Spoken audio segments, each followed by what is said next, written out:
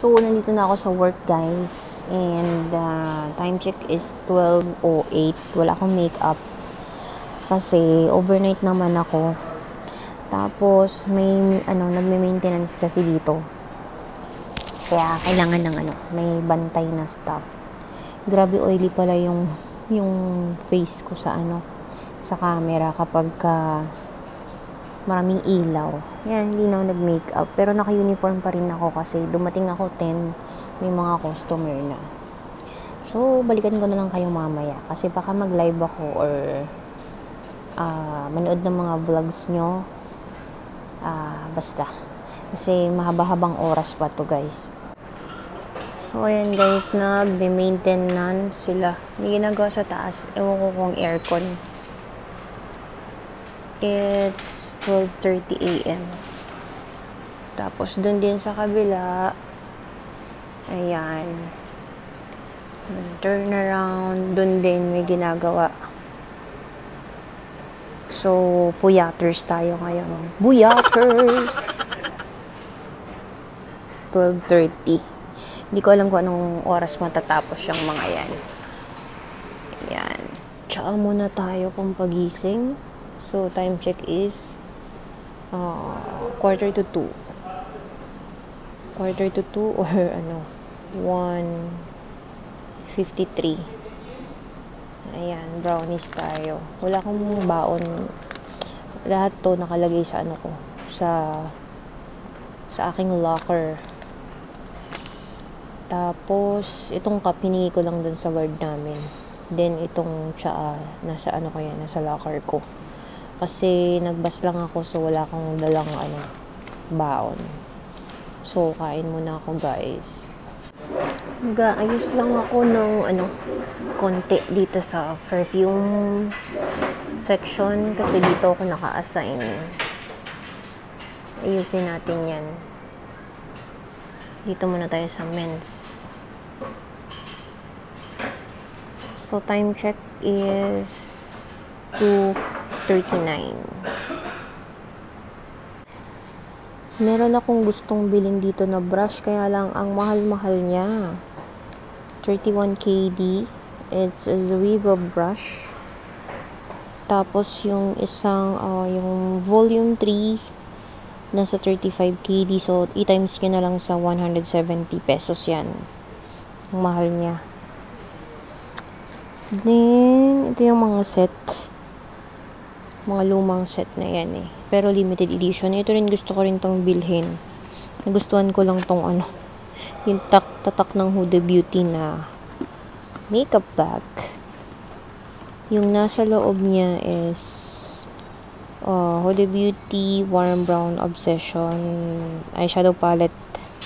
Tapos itong Sheka na lip gloss. Then eyelashes number 12. Itong Lolita, mahal din siya. May gusto kong bilhin na eyeliner. Ang daming gustong bilhin. Ito dati 31 KD, now it's 16 KD. Ayan. Hindi pa sila tapos, guys. Magti 3 o'clock na. Lang sila, coffee break.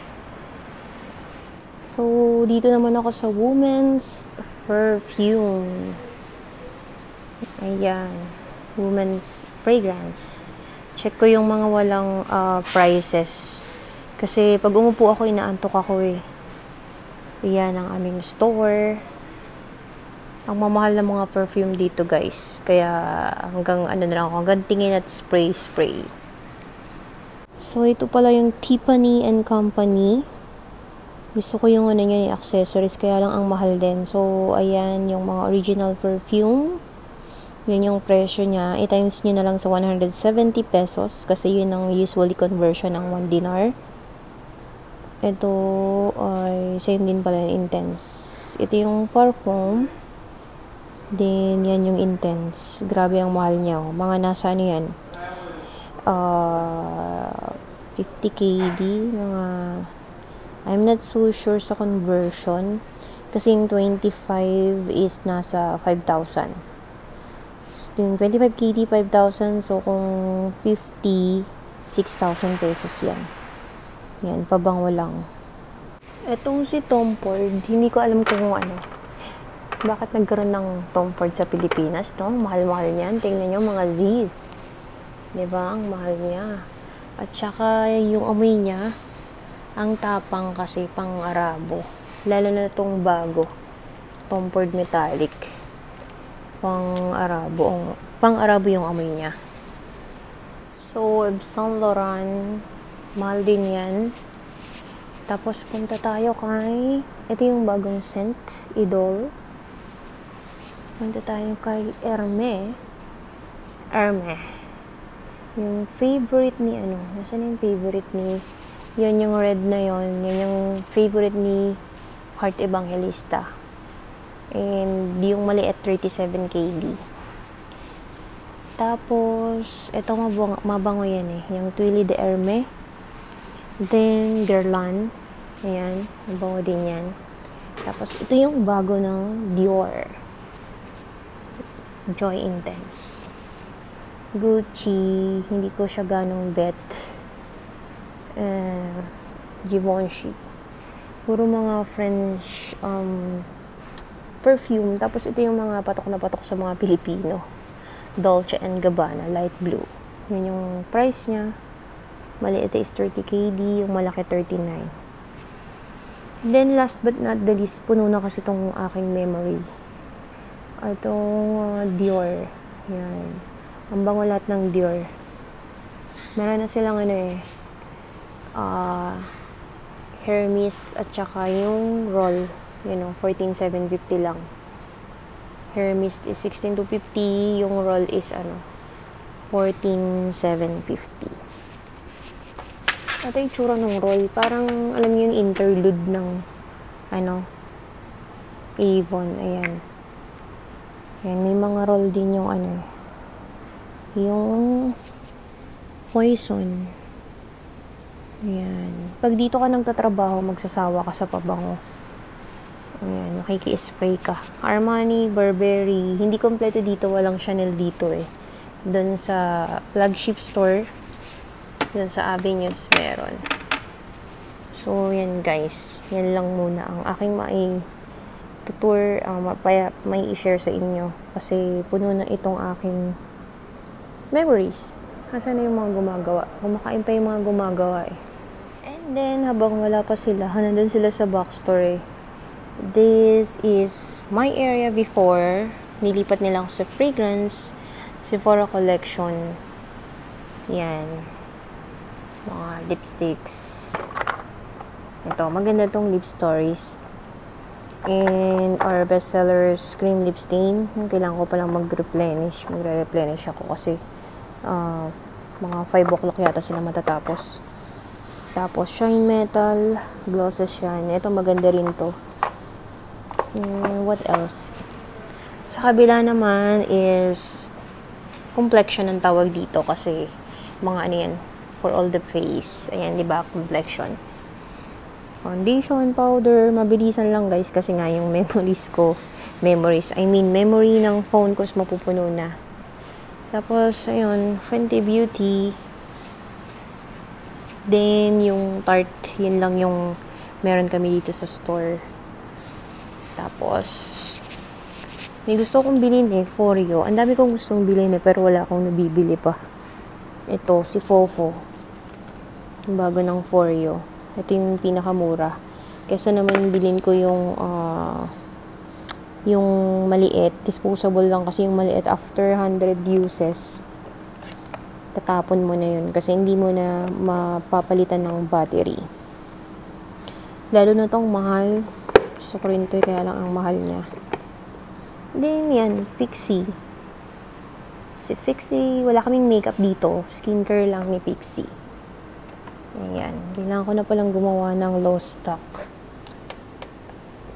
Ayan. Then, yun nga, si Origins. Exclusive lang yan dito sa Sephora, Givenchy, Clarins, Dior, Lancome, Clinique, Shifa, Caudalie, and Nux. Diba? Ang sosyal. Tapos yan, ito yung bago ng skincare ng Sephora. Skincare collection. Yung good skincare collection. Nagbago ng packaging. Yan, guys. Tsaka, medyo bumaba yung mga price compare before. And dito sa Middle East. Dito sa Middle East, medyo may kamahalan siya compare to Sephora Asia. So, dyan muna kayo guys kasi nakaka 3 minutes na ako. Wala nang tao sa mall. Hindi pa rin sila tapos guys. Naiihi na ako pero magpa 5 na. Sabi niya 5 o'clock daw matatapos na. Ihi muna ako guys. So, time check is 4:45. Ganong tao. Bakit parang may